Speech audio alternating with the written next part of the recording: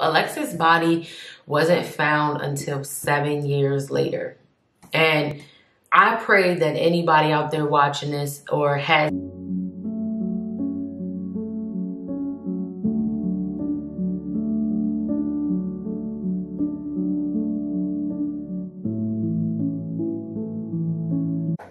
What's good, guys? Welcome back to the Milk Carton series. I'm your host, Stephanie, if you are new. And as always, guys, thank you for tuning in. Today, we're going to be discussing 17-year-old Alexis Murphy. You guys probably heard of her story when it happened back in August of 2013. I remember it briefly.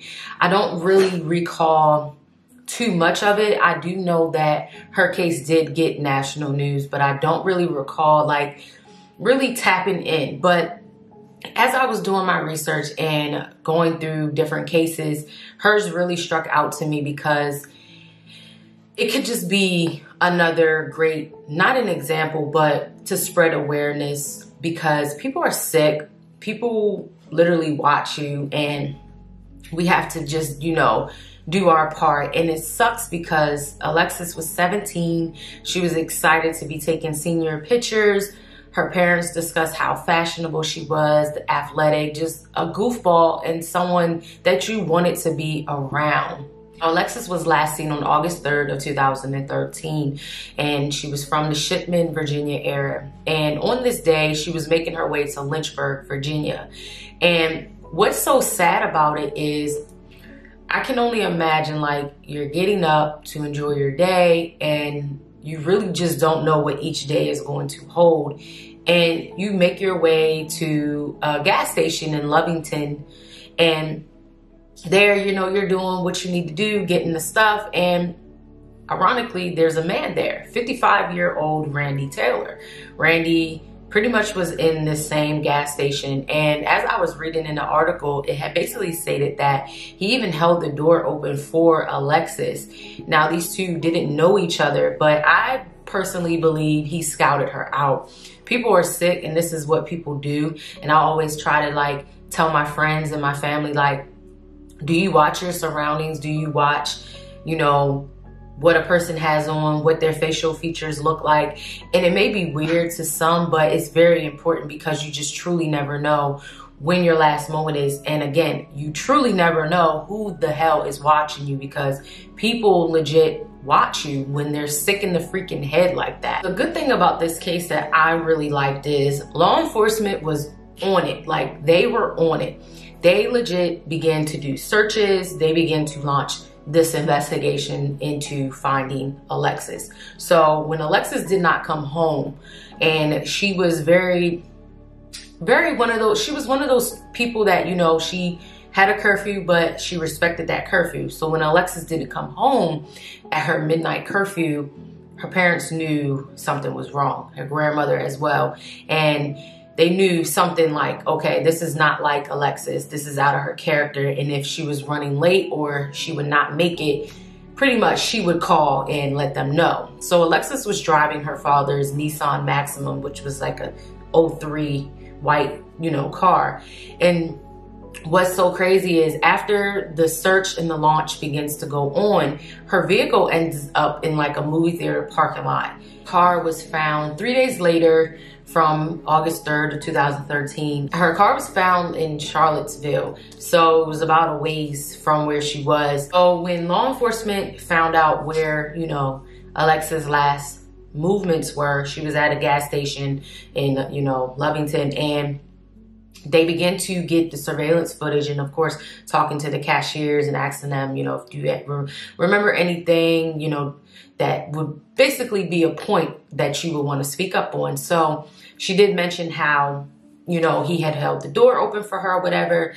And I wouldn't say that they knew each other, but I guess how you're in the store and you're just chit-chatting, if someone says something, you're just okay, you brush it off. But I personally don't believe that she knew him at all. I just think that he might have taken some type of kindness to her, but he did have a distinct neck tattoo. So this would play out and allow law enforcement to be able to kind of pinpoint who he was. And so that's how they found out who this, you know, mysterious man was in the surveillance video, because doing the proper work. And so this is when law enforcement also see his vehicle. He had like a camouflage type of vehicle. So of course that's gonna stick out, and they see Alexis' car, as well as tapping into her cell phone records, and her cell phone pinged near this area. And so because of the cell phone pinging off of this area where this man lives, they were able to find out where he lived, which was like about a mile from the gas station. Kind of living like a dirt road, you know how it is in the country a little bit, where your house is off from the track of the road. So pretty much what it is. So they get to his house, and they said that he even had like a camera on top of his vehicle. Like his whole demeanor was a little weird. It was kind of said like, you know how like you meet someone and the hair stands up on your back because like they give you this eerie feeling. Well, that was kind of what Randy gave, you know, law enforcement. So law enforcement end up making their way into the house, and this is where they find a diamond studded earring. They found a piece of hair and some other things that they believed ring to Alexis. So as the story keeps unfolding, you know, law enforcement were able to see outside of like a camera view of him driving, and then you see Alexis' vehicle right behind him. So he basically tells law enforcement that Alexis and a guy by the name of Damon Brandy, who has dreads and is a black man, come to his house so that they can purchase weed. And he says that they, you know, they're drinking beer and they're having a good time. And he's laughing as he's telling the story. And then he says that Alexis and the gentleman leave. But I'm really angered by the story that he's putting out. Trina Murphy says the man arrested and charged with abducting her niece is lying. Why would anyone who smokes weed want a perfect stranger that they supposedly only met casually to facilitate a drug deal with them? And what drug dealer would sell weed to somebody that they don't know with a 17-year-old present? Like, you'd have to be an idiot. Through his lawyer, 48-year-old Randy Taylor admits he was with Alexis Murphy on the night of her disappearance. He says Alexis and a black male came to his house to sell him $60 of marijuana. Her family argues the story makes no sense. Of course, law enforcement being law enforcement, they go check out Mr. Bradley. Bradley's like, I never even met Mr. Taylor, don't even know this man, and pretty much he was not I guess the last person to see Alexis. So they check in on his alibi. His alibi definitely checks out. So law enforcement then, of course, I guess they not reinvestigate, but they just ask around in town if anyone knows Randy, you know, kind of like what his personality is, what type of individual he is. And a lot of people had a lot to say, that they made them feel very uncomfortable. And he would always come to like the gas station and sit outside and watch people go into the store. Like, he was just very weird. Excuse me. And I guess even on that day, he was in the store. He was in the store like buying porn. Like, he just was just off pretty much. And so law enforcement felt like this was a sexually motivated case, and they needed to speed fast in finding Alexis. Enough probable cause to get a search warrant to really search his camper, because before they went in and they found notable stuff, you know, of course that's a little bit easier to kind of like wingle, but this was where it really took that turn, because now that they were able to really search his camper, they looked under like the couch and they found Alexis' shirt, but Alexis' shirt had blood on it. They found some like hair extensions, and it was like an eyelash or whatever that was like balled up into this shirt. And as they're still searching, they find like this porno book where he basically has like women in this book, but their faces cut out. And one of the pictures honestly was like, I think one of his co-workers or something's daughter. Like, this man was like on some OD creepy mess, which is, it sucks, because it's like, I wonder if he showed any other signs beforehand, you know, before he, you know, did this big act and shit. He might have even did something prior to Alex. So law enforcement brings in the canine dogs. The canine dogs were able to find Alexis' phone on his property. It was smashed up. Why he did that, I don't know, but like, I don't think he realized it can still ping near your property, which is a blessing that she had it, because they were able to pinpoint it to, you know, his property. So at this point, he sits in the cell, you know, for abduction charges, and they're still trying to find Alexis at this point. So law enforcement get to this point, like, do we have a serial killer on our hands? Because a lot of other missing girls went missing in this area, especially where her vehicle was found. So at this point, they're trying to determine, do they have the right man or do we have a serial killer? So it's like, as you read this story, you think it could get worse. So being as though there were more college girls going missing in Virginia. So he basically says, well, it's this guy, this other guy, I don't know, I can't remember his name, but it was this black man that basically killed, I think her name is Hannah. He killed Hannah and he killed another girl, and their bodies were found in Virginia.